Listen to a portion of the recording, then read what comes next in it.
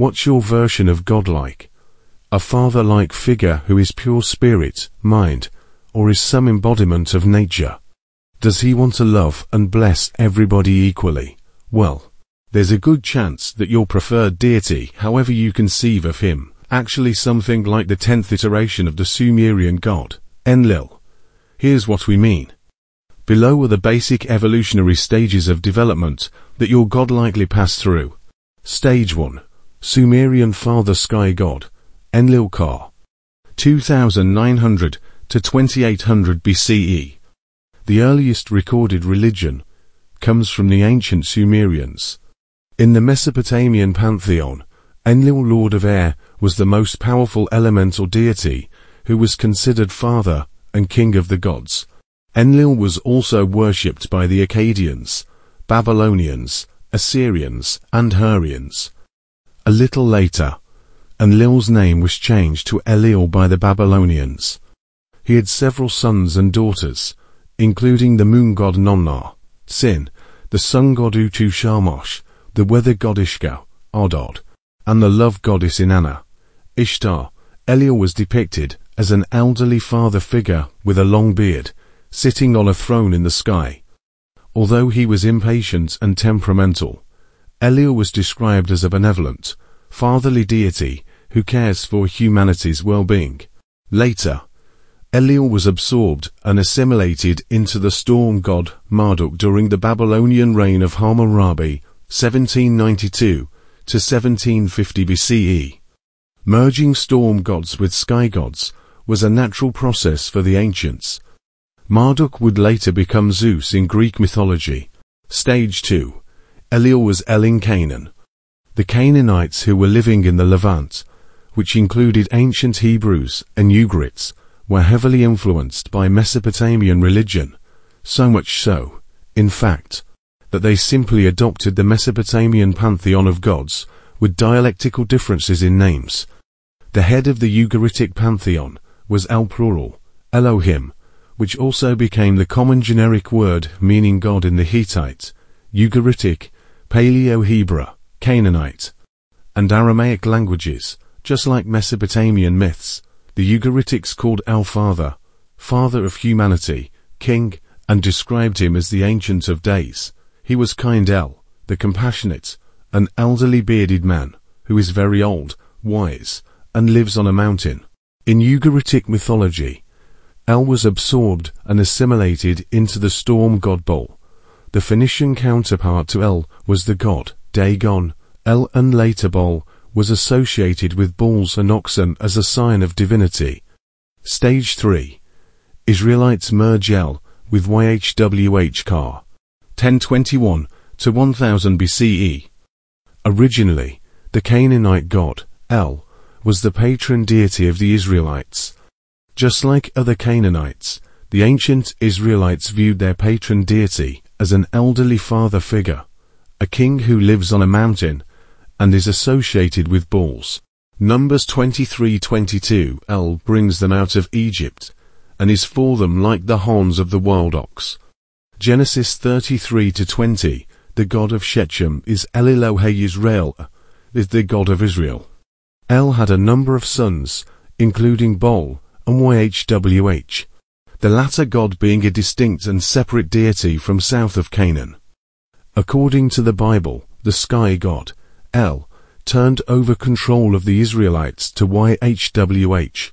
Psalm 82, El has taken his place in the divine council. In the midst of the gods he holds judgment. Deuteronomy 32:8-9, when Elion gave to the nations their inheritance, when he divided mankind, he fixed the borders of the peoples according to the number of the sons of El. But Yahweh's portion is his people. Jacob is allotted heritage. For a number of different reasons, including trade and general cultural appropriation, YHWH became the patron deity of Israel's royal family.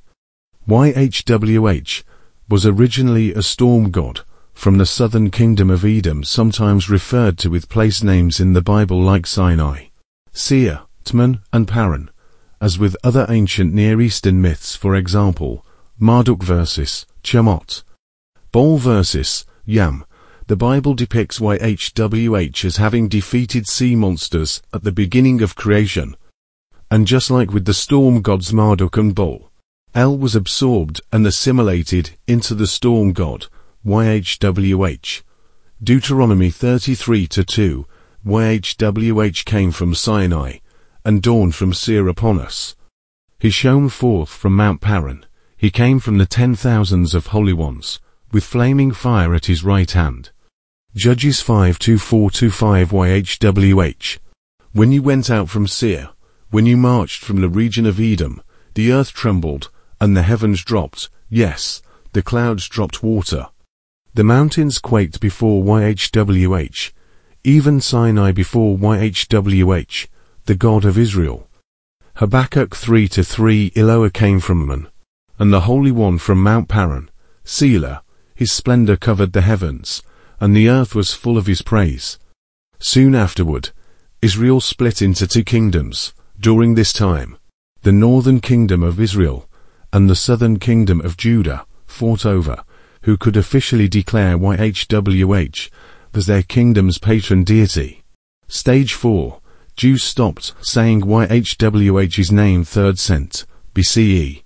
In time, the kingdom of Judah became a vassal state of the Assyrian Empire, and some Judahite kings, like Josiah, wanted to rebel against his subjugation. When the Babylonians forced a power vacuum in the Levant, Josiah tried to resurrect Judah's kingdom by centralizing all worship to YHWH's temple in Jerusalem. In destroying other gods and sanctuaries in the land, Josiah was able to collect more taxes from all the people in order to rebuild an army. His theological justification for removing other gods was claiming that Judah's polytheistic worship of other deities was to blame for their subjugation. The Judahites were now mostly monolatrists, who worshipped YHWH exclusively, without denying the existence of other gods. Around this time, the Israelite religion overtly adopted aniconism in order to prevent graven images of other gods from reappearing and stealing resources from Jerusalem. But then the Babylonian Empire destroyed Judah and exiled certain Judahite aristocrats, including religious scribes and priests, who were taken to Babylon. These newly isolated Jews changed their theology to accommodate the socio-political upheaval of having lost their kingdom to pagans. The Jews found themselves with no king, no kingdom, and no temple. They could no longer worship YHWH as the national god of a royal family. So, in order to preserve their religious and cultural identity, Jews updated their beliefs about YHWH, originally a localized storm god, who merged with Enlil, and declared him to be a universal deity, who was actually responsible for the Babylonian exile in the first place. There, they began to write the Bible from the perspective of Josiah's YHWH-only movement, until they were liberated by the Persians. The Jews now became much more exclusivistic, monotheistic, and Torah-centric. By the 3rd century BCE, Jews forbid the pronouncing of YHWH's name and chose, instead, to use the general designation god, Enlil in Sumerian, Theos in Greek, so as to reinforce their new idea that only one deity was in charge of all the happenings in the universe. Stage 4. The Enlil of imperial philosophers, approx. 3rd Then, BCE 17th cent. CE.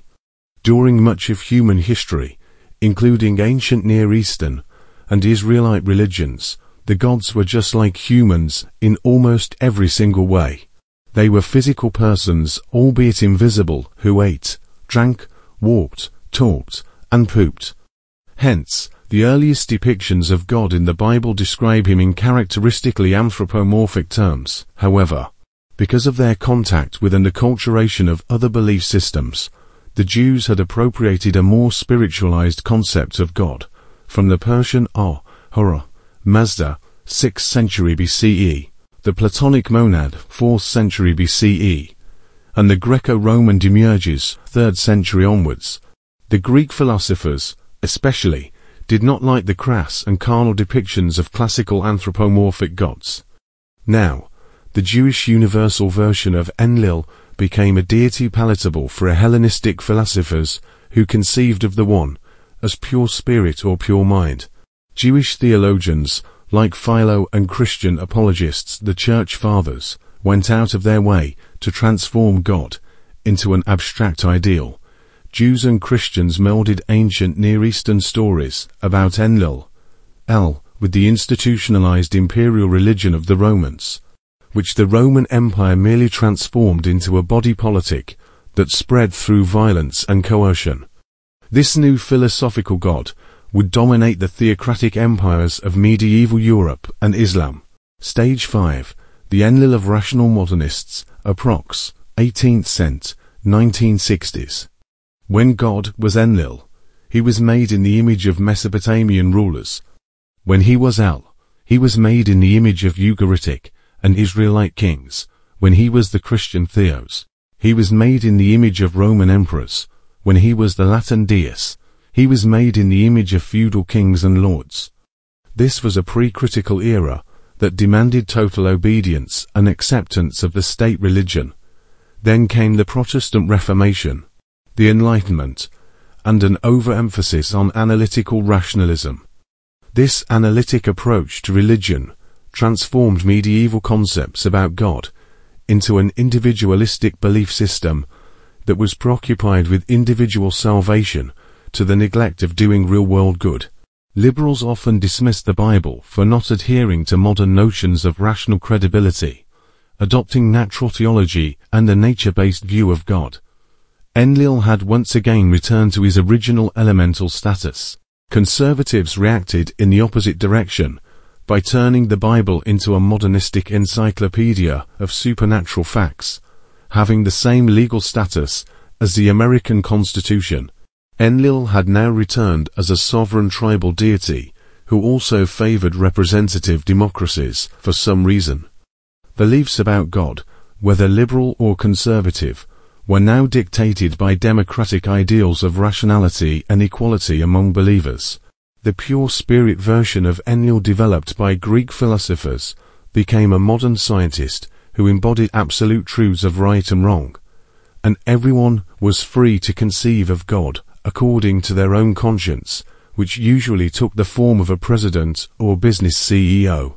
Stage 6. The Enlil of relativistic postmodernists, 1960s present.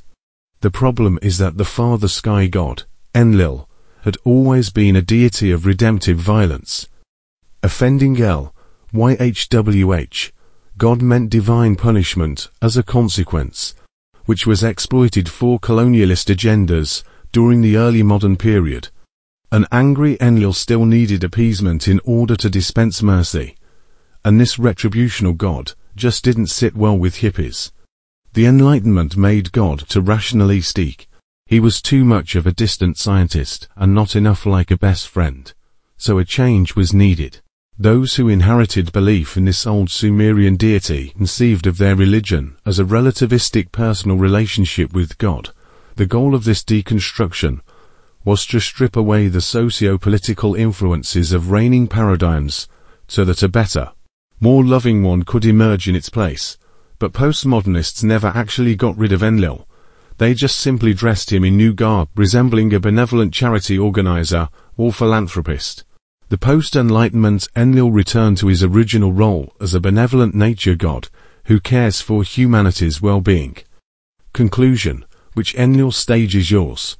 Especially in westernized countries, the notion of God is now an amalgamation of beliefs that go back to the Sumerian sky god, Enlil. Like Ellil, God today is imagined as an old wise father figure who is king of the universe. This God has sons and daughters, and it just so happens that they're as humans his beloved children. Like the YHWH of later Judaism and Christianity, he's both benevolent and wrathful, a mixture of the beautiful sky and terrifying storms. Like the Allah of Islam, he is the only deity in existence. But with helpers, like a Greek monad, he is an abstract spirit who is superior to our carnal imaginations. Like the modern scientist, God is rational and knows all truth. But like the postmodern hippie, Enlil is associated with nature, pure love, and compassion. For some believers in God, a medieval version of Enlil is still culturally viable. For those who have abandoned precritical notions of religion, however, more updated versions of the sky god are promoted, both rationalistic and relativistic. But make no mistake about it, whatever version of God you believe in, we can trace him back to the sky god, Enlil, of the ancient Sumerians.